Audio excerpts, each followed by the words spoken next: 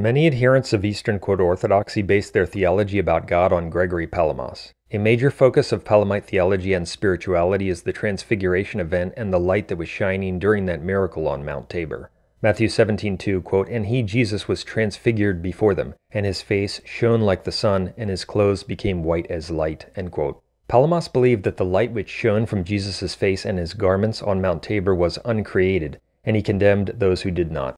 The light of Mount Tabor, when Jesus is deified, is not a created light. This is the argument of the Arians. His belief on this matter was connected to his false mysticism and his entire theology of essence and energies, which is filled with contradictions, heresies, and frankly outright blasphemies and nonsense. Palamism holds that the light of Tabor was not the essence of God, but also not created. It holds that it is an uncreated light and an energy of God. A number of Orthodox councils in the 14th century adopted Palamism and anathematized anyone who said that the light of Tabor was created. These anathemas are incorporated into the liturgy that is celebrated by modern-day Eastern Orthodox. On the first Sunday of Lent, many Orthodox read the Synodicon of Orthodoxy. It includes the following condemnations. Anathema, anathema. The chapters against Varlam and Akindinus. To those who sometimes think and say that the light which shone forth from the Lord and his divine transfiguration is an apparition, a creature, and a phantom which appears for an instant and then immediately vanishes, or sometimes think and say that this light is the very essence of God, and thus they dementedly cast themselves into entirely contradictory and impossible positions. In the former case, they rave with Arius' madness and sever the one Godhead and the one God into created and uncreated, and in the latter case, they are entangled in the impiety of the Massalians, who assert that the divine essence is visible. To those, therefore, who do not confess, in accord with the divinely inspired theologies of the saints and the pious mind of the Church, that this most divine light is neither a creature nor the essence of God, but uncreated and natural grace, illumination, and energy, which everlastingly and inseparably proceeds from the very essence of God, anathema. Anathema, anathema. Well, the very position that they are anathematizing was taught by Pope St. Leo the Great, a man they claim to believe is a saint and a teacher of the true doctrine about Jesus. Before we cover that, here's what the Greek Orthodox liturgy says about Pope St. Leo the Great in a hymn. Quote, "Seated on the priestly throne, O great and glorious Leo, with the Holy Trinity's inspired and God-given doctrines, thou didst stop the gaping mouths of spiritual lions, and didst shine upon thy flock the light of God knowledge, and art glorified now as a divine initiate of the sublime grace of God." End quote. Of Leo the Great, the Bishop of Rome, whose memory we commemorate this day. Tonight, as we heard, we celebrate the memory of Leo the Great, the Bishop or Pope of Rome, who was a 5th century saint of our Holy Church. We have this beautiful shared history and this lights of orthodoxy like Leo the Great of Rome. Also note that in his work The Triads, Gregory Palamas repeatedly claims that all the saints believed that the light of Tabor was divine and uncreated. For example, he says, "Therefore this light is indeed divine, as all the saints agree." End quote. His statement is false, just like his novel and heretical theology. It's another example of how Palamas frequently perverts the patristic tradition. Pope St. Leo the Great directly contradicts Palamism on both the light of Tabor and the essence of God. What's remarkable about the passages we will cover is the specificity with which Leo the Great speaks about these matters. Palamism wasn't invented until almost 1,000 years after Pope St. Leo the Great. However, in God's providence, Leo the Great happened to speak about the nature of the Transfiguration event with remarkable precision, perhaps more precision than any other father on this matter. Also, remember that at the Council of Chalcedon, a council that the Eastern Orthodox claimed to accept, it was stated that Peter has spoken through Leo, in regard to Leo's position as successor of St. Peter, and the pure and true doctrine that he taught about Christ's two natures in one divine person, in his tome to Flavian. Hence, even Eastern Orthodox claim to believe that Leo the Great had special insights, and was used by God to teach on the matter of the two natures of Christ in one divine person.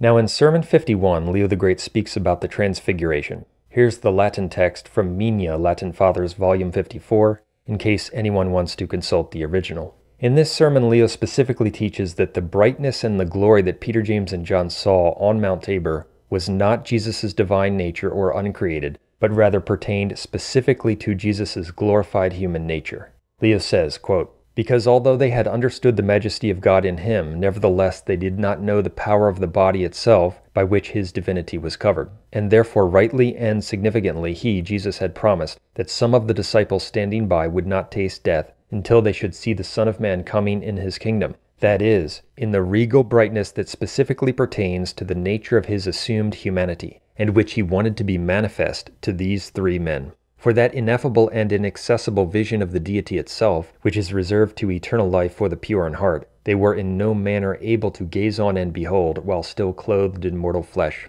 Therefore the Lord reveals his glory to his chosen witnesses and brightens that form of the body which is common to the rest of men, with such splendor that his face was like the flashing of the sun, and his clothing like the whiteness of snow. The main reason all this took place in his transfiguration was so that the scandal of the cross would be removed from the hearts of the disciples." End quote.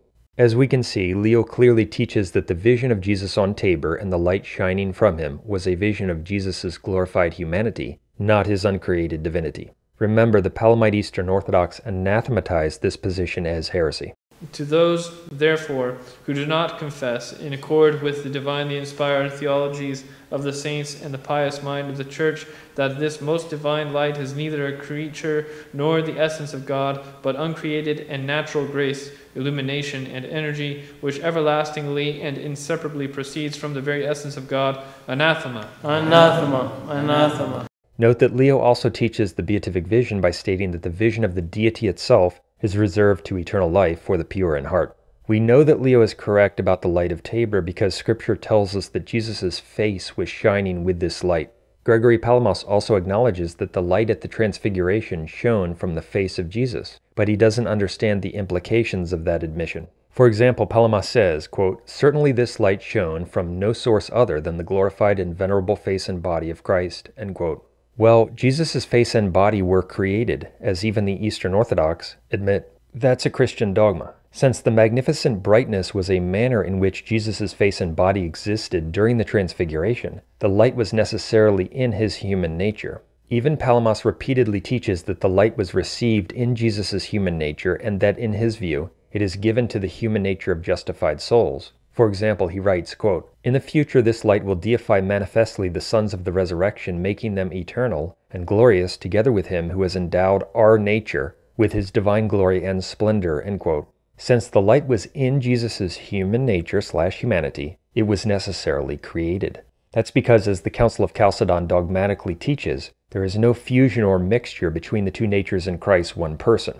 Rather, as the Council affirms, the property of both natures is preserved in the union of one person, with the difference between the natures at no point taken away through the union. Hence, a human face and body cannot shine with an uncreated splendor or brightness. To state otherwise is to promote the heresy of Eutychianism, that is, to confuse or fuse the two distinct natures in the one person, which is in fact what Palamas repeatedly falls into. The confusion and mixture of the divine and human natures is a heresy that is all over Palamas's horrible writings, and I could give many more examples of it. He seems to be completely oblivious to the Council of Chalcedon's dogmatic definition, which declared that the two natures in Christ are not mixed or fused. Palamas teaches many heresies, but Eutychianism is one of his most prevalent. His error on the nature of the light seen in Jesus' face at the Transfiguration is not his most egregious or obvious heresy, but it is the jumping-off point for the atrocious theology he invented and for many of his outrageous claims. Indeed, to maintain that the light shining from Jesus' face on Tabor was uncreated is not only a theological error that leads to Eutychianism if fully embraced, but it is to deny the reality of the transfiguration of Jesus' body. Metamorphothe is the Greek word used in Matthew 17:2 for the transfiguration. It means that Jesus' form or figure, of course referring to his external human appearance, was changed, transformed, metamorphosed. Well, a human figure cannot change into an uncreated divine form. That would again be to confuse the natures. But Jesus' typical human figure or appearance can be changed into a glorified human form, which is what happened during the miracle. St. Thomas Aquinas also points out that it was due to a special dispensation that the glory of his soul did not overflow into his body from the first moment of Christ's conception, but Peter, James, and John received a glimpse of his glorified human body during the miracle. To say, as the Palamites do, that what Peter, James, and John saw was an uncreated divine light that always existed is to deny that Jesus' human figure or appearance really changed into another human figure or appearance. It is thus to deny that there really was a transfiguration. This video is not about what all the fathers said with regard to the Transfiguration. It's primarily about what Leo the Great and Maximus the Confessor taught. However, I will note that there are other fathers, including Eastern fathers, who indicate that the light witnessed on Tabor was not uncreated, but rather an aspect of Jesus' glorified human form.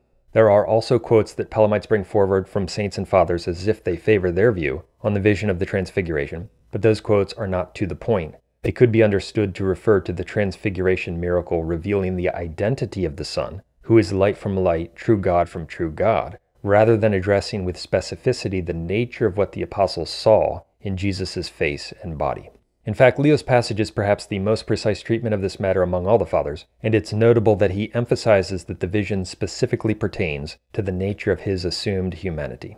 And of course, no church father taught the outrageously heretical Palamite theology, which is filled with heresies, including the false teaching that posits a real distinction in God between essence and uncreated energies. That false theology also holds that some uncreated things begin to exist, which is heretical anti-Christian nonsense that is contradicted by the councils and fathers.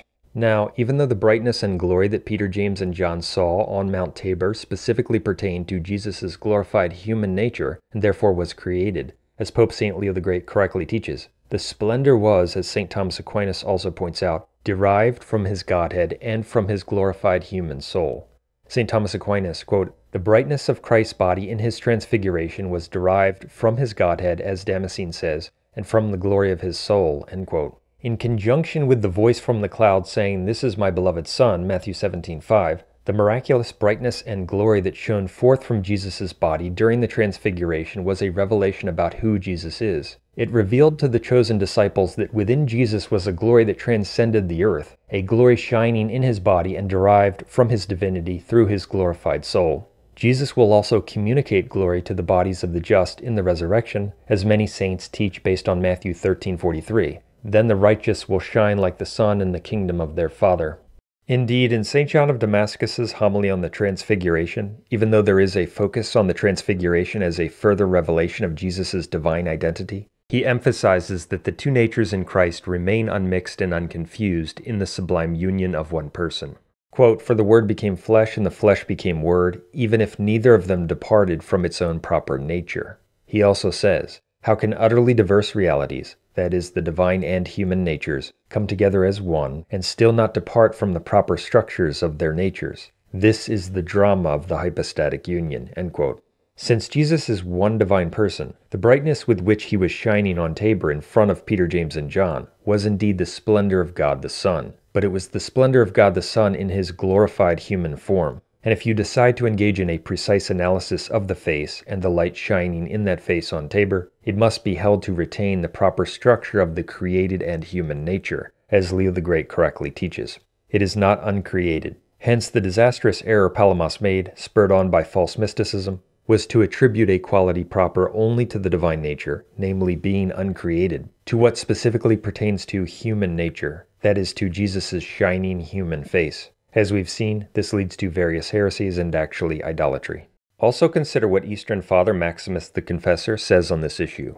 In various passages he teaches, just as Leo the Great did, that the light shining from Jesus' face on Tabor was created. These passages are extremely significant because Maximus the Confessor is one of the Eastern Fathers most frequently cited, or rather abused and misused, by Palamites. Maximus writes, quote, "It was through the luminous brightness that shone from the face of the Lord on the mountain that the thrice blessed apostles, in a manner beyond words and knowledge, were mystically guided to the power and glory of God, which is completely incomprehensible to all beings, and learned that the light that had appeared to their senses was a symbol of the unseen hiddenness of God." End quote. Here Maximus the Confessor teaches that the light which appeared to their senses on the mountain was a symbol of the unseen hiddenness of God, and obviously therefore not the uncreated divinity itself. Other passages from Maximus in the same work confirm this meaning. Quote, "From the symbols which fall within the range of our senses, our mind takes, to the extent possible for us, and only roughly at that, the likenesses of the knowledge of God, and we say that he is all things insofar as we have come to know him from his creations as their cause." End quote. Note, according to Maximus, symbols that fall within the range of our senses are creations. Well, we already saw that the light shining from Jesus' face was, according to the same Maximus in the same work, a symbol that appeared to their senses. It was therefore an aspect of Jesus' created, yet glorified human nature, as Leo the Great teaches. This is further confirmed when Maximus explains how the Transfiguration event was a symbol of both the negative and affirmative modes of mystical theology. Maximus teaches that when the apostles were overwhelmed by the vision, analogous to how a ray of light can overwhelm the activity of the eyes, it formed within them an understanding or a knowledge that God's essence, the Godhead, is ineffable. It's beyond comprehension.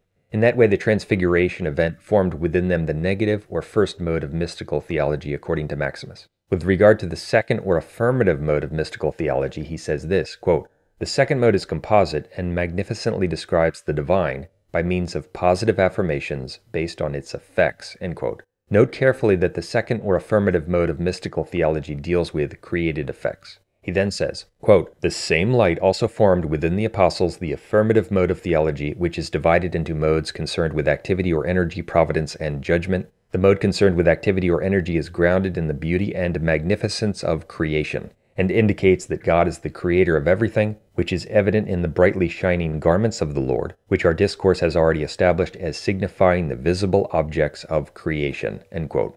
Here, Maximus teaches that the same light, the light that shone from Jesus' face, formed within them the affirmative mode of theology, a mode dealing with effects and the magnificence of creation. His meaning is again clearly that the light is created, not uncreated. He likewise says that the shining garments of the Lord signified the visible objects of creation, which would not be the case if they were shining with uncreated light.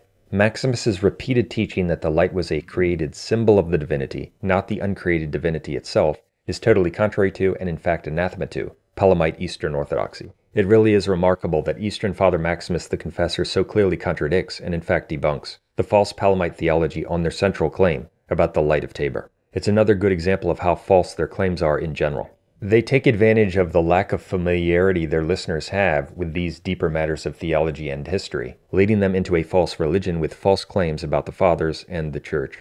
Also note that Maximus says the mode concerned with activity or energy is grounded in creation. That's because in many contexts, when the Fathers refer to energies, they are referring to the created effects of God's activity. Those effects, which are plural, tell us something about what God truly has and what he truly is, such as good, powerful, wise, etc. But those effects or energies do not define his essence in a comprehensive or perfect way. Yet so many Palamite heretics misunderstand and misuse references to energies among the Fathers. Hence, there is a real distinction between God's essence and his energies when energies are understood as referring to created effects of his activity, but there is no real distinction in God himself between the divine essence and supposedly uncreated energies, as the Palamites heretically say. Now, here is another passage of Pope St. Leo the Great that deals with divine simplicity. In it, he teaches that all the attributes predicated of God are in him, the divine essence. This also directly contradicts the Eastern Orthodox Palamite heresy, which holds that in God the divine essence is not the attributes or the energies. Leo the Great, Letter 15, quote, "For that which is predicated of him is what he himself is, nor is that different from what the Son and the Holy Spirit are. And apart from this one consubstantial, eternal, and unchangeable deity, there is nothing in all creation that is not in its origin created from nothing. No man is truth, no man is wisdom, no man is justice, but many are partakers in truth, wisdom, and justice. Yet God alone is in need of no participation. Whatever is in any way worthily predicated of him is not a quality, but his essence. For nothing is added to the unchangeable one, nothing is lost, because an existence that is eternal is his particular property. Wherefore, while remaining in himself, he renews all things, and receives nothing that he himself has not given." End quote. As we can see, Leo teaches that every attribute predicated of God is in him really his essence. This is the true doctrine of the Christian Church, which was also formally affirmed in the letters of Pope St. Agatho, dogmatically confirmed by the Third Council of Constantinople, as we prove in our videos. Leo's statement is directly contrary to the Palamite heresy, which contradicts divine simplicity. For those who don't know, divine simplicity refers to the truth that God is not in any way composite or composed of parts. It is a dogma of the Christian Church, taught by the Fathers and affirmed by the councils. Leo correctly teaches that this truth about the divine essence follows from the fact that God is in need of no participation. If in God goodness or power or another attribute were really distinct from the divine essence, as the Palamites say, then only the composite of essence plus goodness or essence plus power would be God. But that's heretical. God is simple and needs no participation, as Cyril's third letter to Nestorius, approved by Ephesus, also teaches. That's why God is said to be his attributes. He's said to be love, wisdom, power, etc. Third letter of Cyril to Nestorius, quote, "But we do not say this as if the Spirit is wise and powerful through some sharing with another, for he is all perfect and in need of no good thing. Since therefore he is the Spirit of the power and wisdom of the Father, that is, of the Son, he is himself evidently wisdom and power." End quote. As we can see, God is his attributes. Now in the following quote, Gregory Palamas emphatically denies that God's attributes are his essence, and in his ignorance and blindness insults true Christians like Leo the Great and the Third Council of Constantinople, who taught this Christian dogma.